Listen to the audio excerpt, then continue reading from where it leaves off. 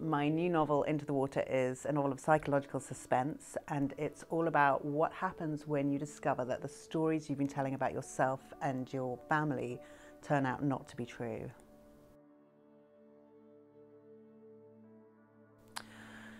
Getting inside your characters' heads is not always a simple thing, and it does require total immersion, I think. So I like to spend time with my characters. I like to live with them for a while and to sort of feel like I'm walking around in their skin. And in this novel, Into the Water, I have a huge cast of characters, so it was quite a complex enterprise. Telling the story from so many different viewpoints was liberating. It had challenges. Obviously, I had to imagine all these different characters and how they would think and how they would speak. But it's also a great way of telling a story, to be able to look at all these events from a whole range of different viewpoints.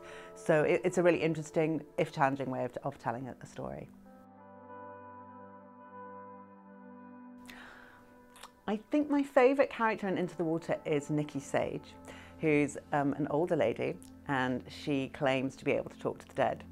And she's quite funny, and you know, there's not that much, you know, this is a book about murder, so there's not that much levity in there, but Nikki's in there, and she's quite wise and she's quite canny, and I like her sort of quite cynical take on things.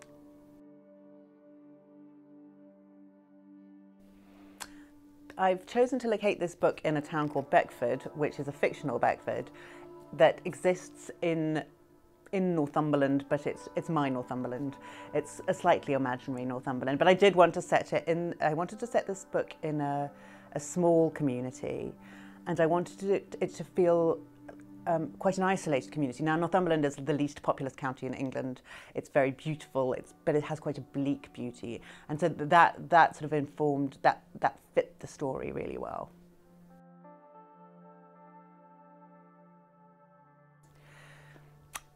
I always have to know the ending of a novel before I start writing it. I need to know a point that I'm aiming for. What I don't need to know is everything that happens on the way there. So I do plan, but what I sort of do is sketch out the bones of the story. And then all the flesh sort of comes in as we're going through. But yes, I had to know who done it, because otherwise I wouldn't be able to construct all the twists properly. I'm not a big researcher when it comes to writing novels. Most of what I write comes from imagination and observation.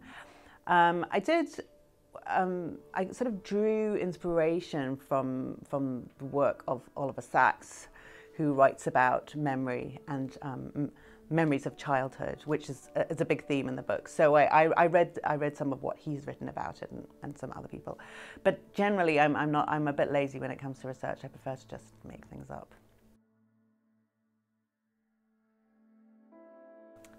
Memory fascinates me. The way we all of us, obviously we rely on our memories. Our memories go to inform the people we become.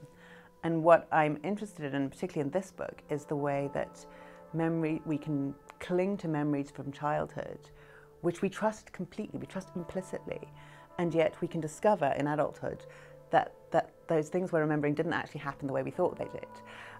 So we rely on these things, and then we discover later in life that actually those sands are shifting, that you know, we are not perhaps built on as solid foundations as we believed.